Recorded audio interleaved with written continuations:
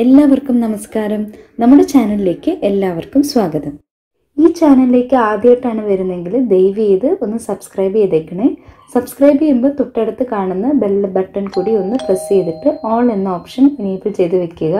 അപ്പോൾ ഞാൻ പുതിയ വീഡിയോസ് ഇടുമ്പോൾ നിങ്ങൾക്ക് അതൊരു നോട്ടിഫിക്കേഷനായിട്ട് കിട്ടുന്നതായിരിക്കും.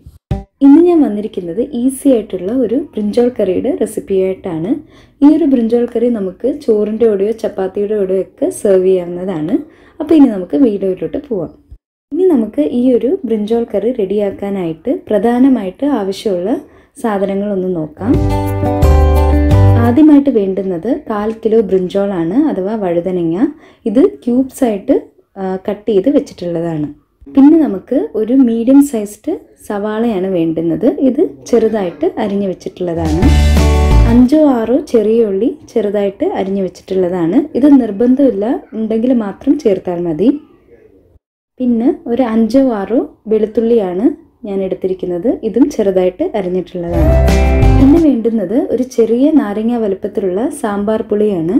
ഇതൊന്ന് അല്പം വെള്ളത്തിൽ കുതിർത്ത് അരിച്ചെടുത്ത് വെച്ചിരിക്കുന്നതാണ്. ബാക്കി ചേരുവകളൊക്കെ നമുക്ക് വഴിയെ പരിചയപ്പെടാം.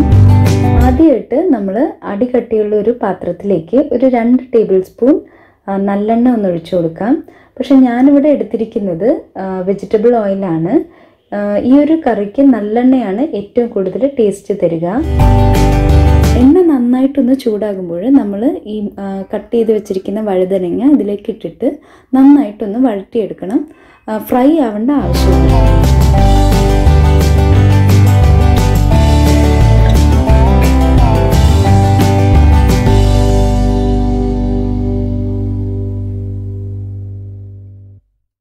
ഇപ്പോൾ വഴുതനങ്ങ നന്നായിട്ടൊന്ന് വഴണ്ട് വന്നിട്ടുണ്ട്. അപ്പം ഒരുപാടൊന്ന് കുക്ക് ചെയ്യേണ്ട ആവശ്യമില്ല. ഒന്ന് നന്നായിട്ട് വഴണ്ട് വന്നപ്പോഴേക്കും ഞാനിതൊന്ന് എടുത്ത് മാറ്റി വയ്ക്കുകയാണ്. ഇനി നമുക്ക് ഇതേ പാനിലേക്ക് 2 ടേബിൾ സ്പൂൺ എണ്ണ ഒഴിച്ചു കൊടുക്കണം. ഇതിലേക്ക് ഒരു 1/2 ടീസ്പൂൺ കടുകും 2 വറ്റൽമുളകും കൂടി ഇട്ടിട്ട് ഈ കടുകൊന്ന് പൊട്ടിച്ചെടുക്കണം. ഇനി ഇതിലേക്ക് നമ്മൾ നേരത്തെ അരിഞ്ഞു വെച്ചിരിക്കുന്ന സവാളയും ചെറിയ ഉള്ളിയും കൂടി ഇട്ടിട്ട് ഒന്ന് വഴറ്റിയെടുക്കണം.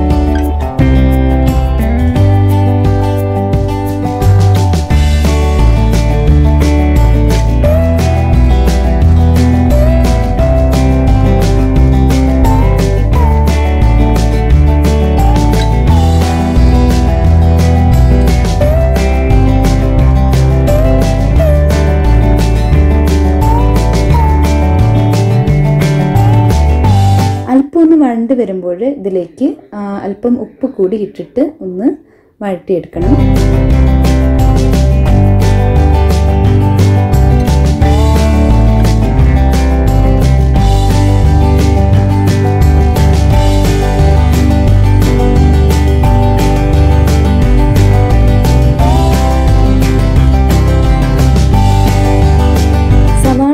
വാടി വരുമ്പോഴേക്ക് ഇതിലേക്ക് നമുക്ക് അരിഞ്ഞു വെച്ചിരിക്കുന്ന വെളുത്തുള്ളി കൂടി ചേർത്തിട്ട് ഒന്ന് വഴറ്റിയെടുക്കണം. ഇതിൻ്റെ പച്ചമണം നന്നായിട്ട് മാറണം.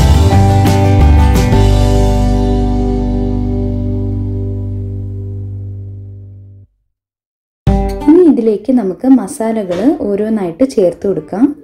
ആദ്യമായിട്ട് ഞാൻ ചേർക്കുന്നത് ഒരു 1/2 ടീസ്പൂൺ മഞ്ഞൾപ്പൊടിയാണ്. പിന്നെ ഒരു 2 ടീസ്പൂൺ കാശ്മീരി ചില്ലി പൗഡറാണ് ചേർക്കുന്നത്. 1 ടീസ്പൂൺ മല്ലിപ്പൊടി, പിന്നെ ഒരു 1/4 ടീസ്പൂൺ ഉലുവാപ്പൊടി കൂടി ചേർക്കണം. എന്നിട്ട് ഇതെല്ലാം കൂടി ഒന്ന് നന്നായിട്ട് വഴറ്റിയെടുക്കണം.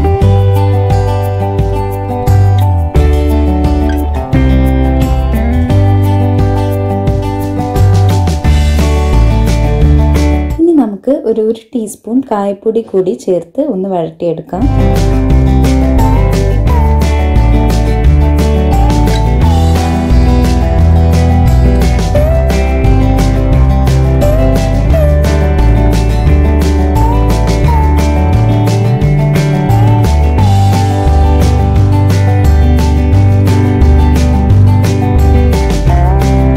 മസാലപ്പൊടികളുടെയൊക്കെ പച്ചമണം നന്നായിട്ട് മാറിയിട്ട് നമുക്ക് പുളിവെള്ളം കൂടി ചേർത്ത് കൊടുക്കാം.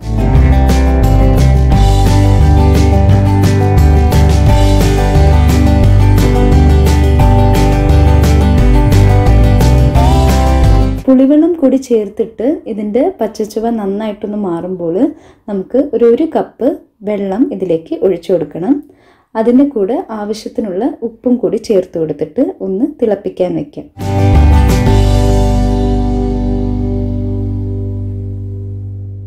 ഈ ഒരു മിശ്രിതം നന്നായിട്ട് തിളച്ച് വരുമ്പോൾ നമുക്ക് നമ്മൾ നേരത്തെ വഴറ്റി വെച്ചിരിക്കുന്ന വഴുതനങ്ങ ഒന്ന് ചേർത്ത് കൊടുക്കണം.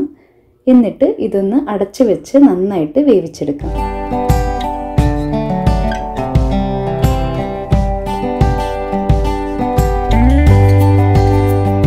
ഈ ഒരു സമയത്ത് നമുക്ക് തീ ഒരു മീഡിയം ടു ലോ ഫ്ലെയിമിൽ വെച്ചിട്ട് വേണം വേവിച്ചെടുക്കാൻ.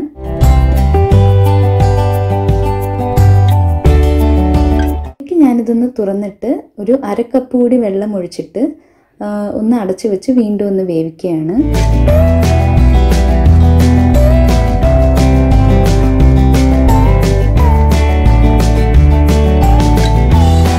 നമ്മുടെ വഴുതനങ്ങ നന്നായിട്ട് കുക്കായിട്ട് നമ്മുടെ കറി റെഡി ആയിട്ടുണ്ട്. അപ്പോൾ ഇത് ഒരുപാട് നീണ്ടു പോരുത്, ഈ കറി ഒന്ന് കുറുകി വേണം ഇരിക്കാൻ. അപ്പോൾ ഇന്നത്തെ വഴുതനങ്ങ കറി എല്ലാവർക്കും ഇഷ്ടപ്പെട്ടു എന്ന് ഞാൻ വിചാരിക്കുന്നു.